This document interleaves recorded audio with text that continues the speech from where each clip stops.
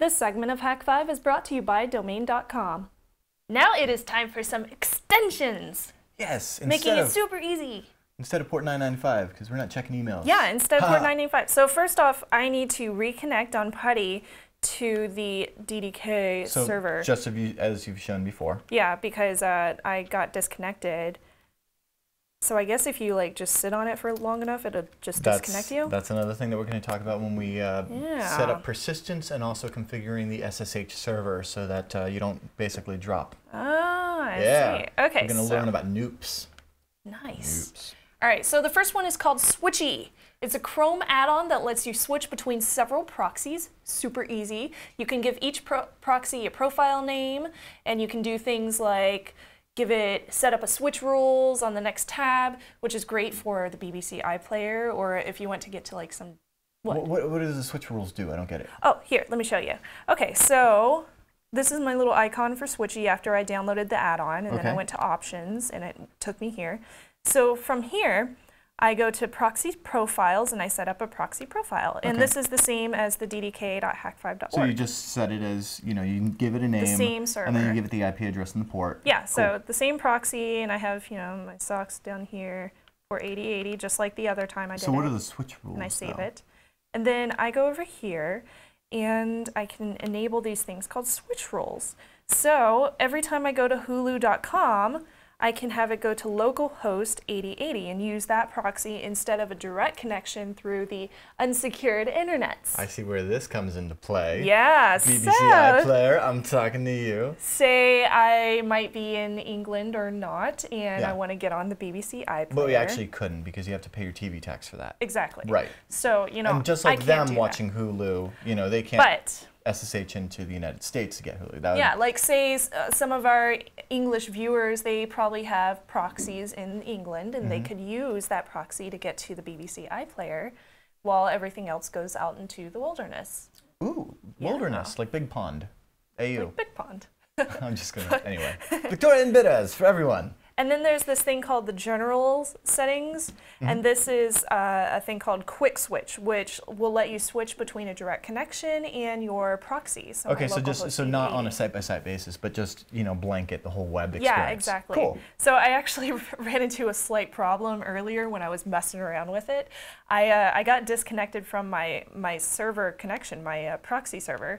So I went over hit here, enter a few times. And it was on at the time. You can see that the world is highlighted. When you turn it off, it goes gray. So it was on, and I tried to go to Google, and it wouldn't go because it was disconnected. And I was like, "Oh God, what's wrong? We'll what get happened?" into maintaining persistent, but yeah, I had a moment where I was just like, "Oh crap."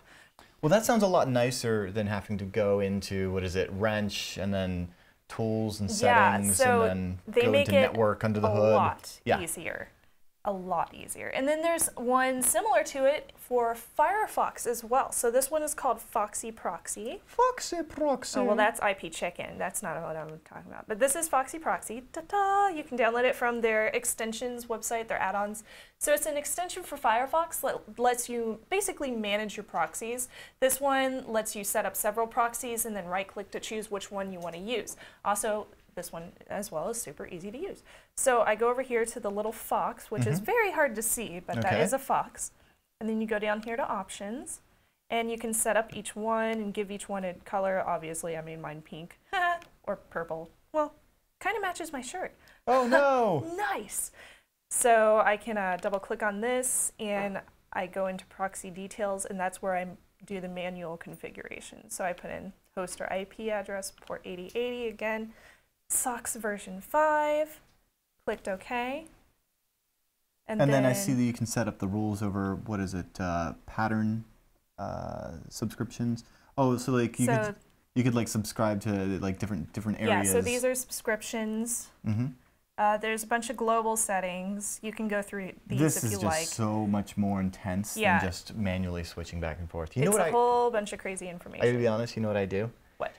I just run Chrome as as using a direct connection, and then my Firefox is always set to use localhost 8080.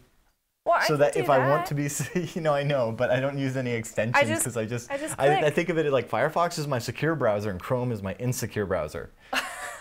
I know. That's I know horrible. it's a totally lazy way to do that, but I'll have to start adopting these or something. Yeah, I mean, they're I'm really not easy keen to on- use. You just right-click. I and- like it for the ease of use. I'm not keen on extensions regardless because, I mean, I get it. You know, they're open source, they're supposedly vetted, but they have, you know, Yeah, for something they're- that's supposed to they're be perfecting extensions, your so privacy. you kind of have to trust them. Mhm. Because like when I download the extension for Chrome, it basically said, "No, I can see all your content on your computer," and I was just like, Well, it'll see whatever. where you're going on the web, and that's Yeah. the whole reason why you might be using a proxy is Yeah. for, you know, some sort of privacy, security. anonymity, security, all of those things. And so, I don't know. I think those are great. I'm going to stick to just using 2 web browsers.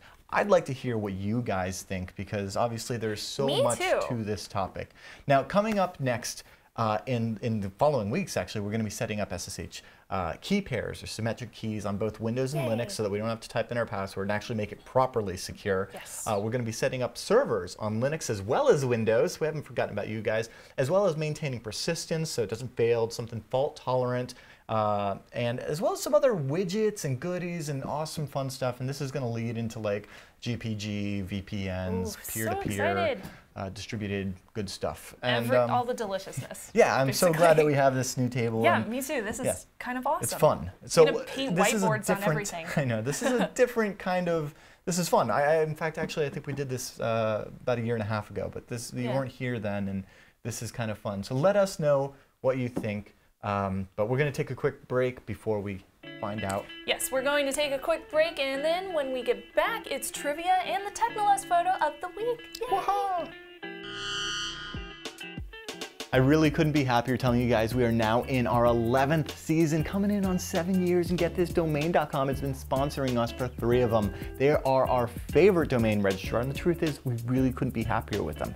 Hak5.org is running on them, our forums are running on them, hell, even the virtual private server that is running our SOX5 proxy, it's with them. You can find new domains, add new domains to your portfolio, manage all of your company's domains, even do a little hacking, all over at domain.com. You know, if you need a website, just for simple hosting, they've got WordPress and Joomla installers that are like super simple to get started with. And get this, the ladies, oh yeah, the women of domain.com. Huge fans of Hak5, I'm not kidding. In fact, if you tweet at domain.com's Twitter and let them know that you're a friend of Hak5, you may get lucky enough to send you a cool domain.com t-shirt. I'm just saying, you too could be a domain superhero. Don't forget, when you're at domain.com buying domain names or transferring existing ones you have, use the coupon code HAK5 at checkout. And you're gonna save yourself 15% that way. So, you know, you win. You just won. You can. When you think domain names, think domain.com.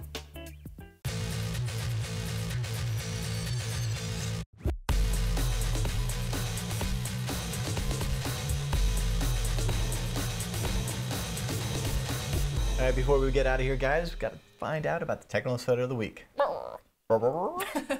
My stomach's going. "Brr."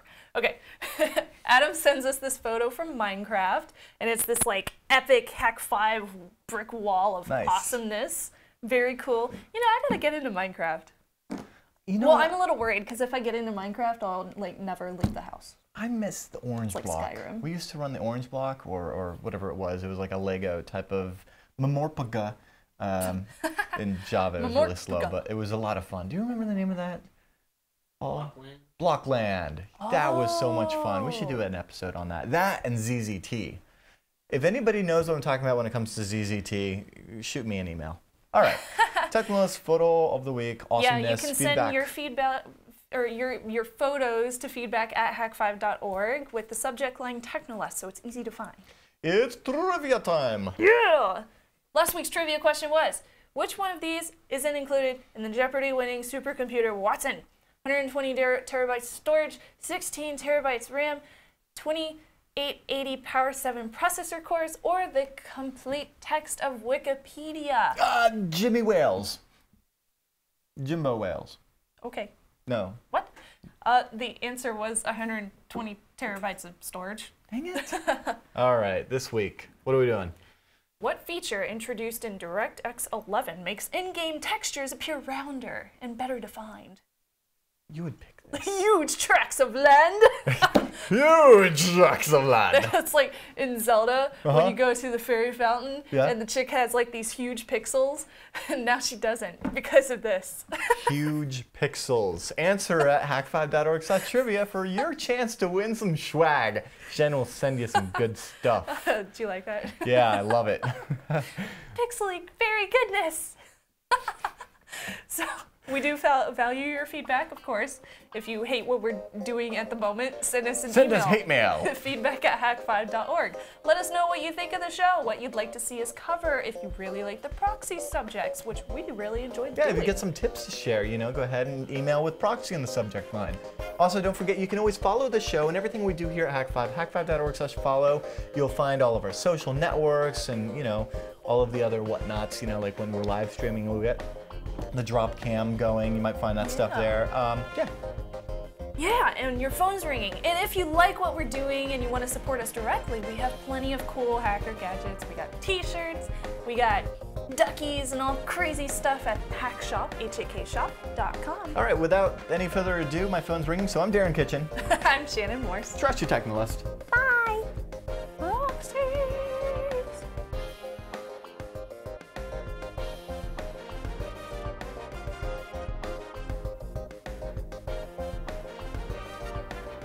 You okay?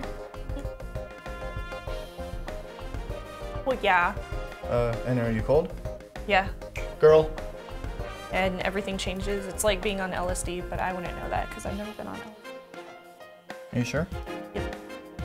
No. Okay. You can probably see somebody about that. I think they have a cream for that.